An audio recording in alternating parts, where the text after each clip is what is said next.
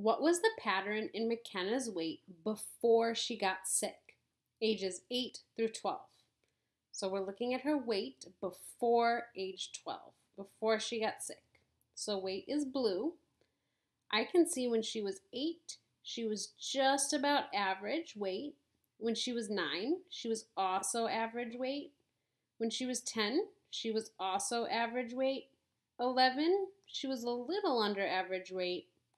11 and a half, a little under average, and 12, average weight again. So the pattern I'm seeing is that her weight is about average, or you could say her weight is in the 50th percentile.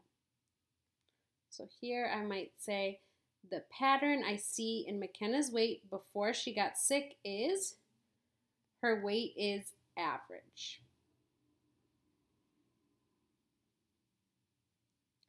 Next, how did McKenna's weight pattern change when she got sick, 12 years old? Let's see. So what happened when she was 12? Again, we're just looking at weight. So when she was 12, whoa, it looks like she went to the doctor a few times here, and her weight is a lot lower than average. So not only is she losing weight, but she should also be gaining weight because she's getting older and taller. So this is troublesome. So I might say the pattern I noticed is that when she got sick, her weight became a lot less than average. In fact, now she's almost in the 25th percentile. So I would say McKenna's weight started getting less. If her weight continues, so if she continues like this, by the time she's 14, I would expect her to be 35 kilograms, the way that it's going now. By 14, 35 kilograms.